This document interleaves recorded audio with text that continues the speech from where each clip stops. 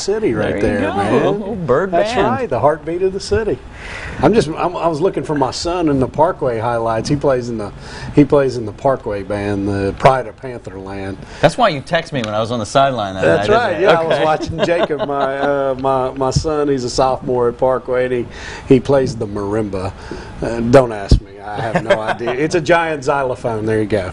Yeah, but he's pretty good. I mean, he's found his niche, and more power to him. But he can't ask his old man for any kind of advice on that because I ain't got any clue. So.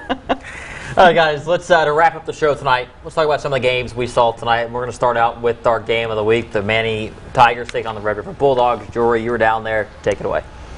Well, obviously, this was a game that has been talked about since August. Coming up into this week, we've talked numerous times about Coach Bachman calling out the Tigers, saying this was going to be an upset, one of the biggest games that we see in Louisiana high school football. What was it he called them? He called them Tigers. I laughed so hard. He called the Tigers Tigers when I was talking to him. But anyway, so we were trying, what could we expect from this game? I think we were expecting it to be maybe a little bit closer of a battle. But in that first half, the Manny Tigers were the football team we thought they were. The Tigers are who we thought they were. They're strong running teams. They had multiple options in the backfield, and all of those running backs tonight showed just how talented they are. That young man right there made a receiving touchdown as well. That was really nice, and it was fun to talk to Coach Jess Curtis after the game. He really had some kind of funny things to say, but he just said, you know what, like, we played Manny Tiger football. We didn't play dirty. We're just a solid football team, and that couldn't be more accurate. I like what he said in the post-game interview when he said, you know, all that stuff on social media, all that talk on the television, that was all talk, but sometimes you got to walk the walk, and he said the Manny Tigers walked the walk tonight. They ran the run tonight, as they have all season. Jess Curtis is a fine football coach, and this Manny football team, you know, you kind of, if you've been following them for years, you kind of look and see where the Kinder Yellow Jackets are, because it seems like Manny and Kinder are always on a collision course to meet, either in the semis or in the title dome. game. Yeah. And so, and he's got a ball club that looks like they're destined for the Superdome again.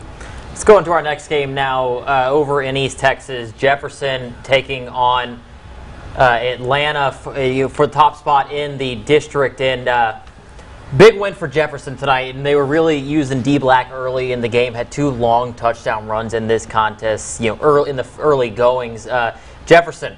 We thought going into the season they could be, a team that could really challenge in 3A Division I. I thought they'd be pretty good, and I thought Atlanta would be really good. You know, coming down, they had a lot of kids back, but Jefferson really does look the part. We've got them in the top 6 on NBC6. They've been there for the last 3 weeks, still unbeaten, and they're just rolling again tonight. And I don't see anybody beating them till playoff time. Do they play Fade to Black by Metallica when he scores? They totally should. How cool would that be? They totally should. Tell you what, though, Jefferson's also a team that's trying to prove a point this season. You know, Coach told you that. Coach Jimerson told you that earlier this season, didn't he? Yes, he did. And I think then the kids, they preach it every time you speak to them too, especially the seniors. They really want to go further in the playoffs this year and end their season with a state championship. So I think that is playing a part in the mentality of this team and how dominant they've been this season. Yeah, big win for Jefferson, now in line to win the district championship over there. Let's go ahead, get into our next game here.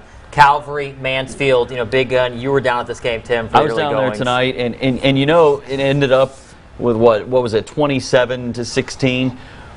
I was there for about 8 minutes in real time, and it was 14-7. It was boom, boom, boom. Mansfield off the right side here with the big long run. Calvary answers with the big long pass. After that, it seemed like things kind of slowed down a little bit. And it was kind of funny. You're walking down the sideline, and you hear things with the coaches and players saying stuff. And I'm just kind of walking down the sideline after the one touchdown, and kid says, "Coach, hands team." Coach Ewan says, "Hands team all night. That's all we're doing." And then they onside kicked it.